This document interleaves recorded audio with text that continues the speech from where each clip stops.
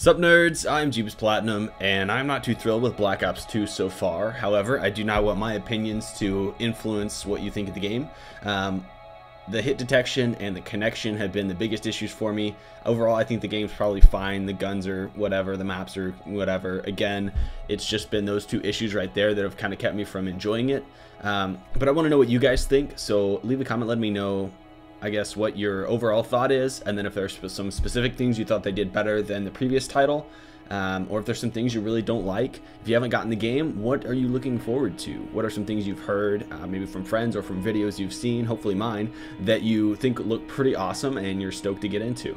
So just leave a comment letting me know. I will have some commentaries coming pretty soon. Thanks, guys.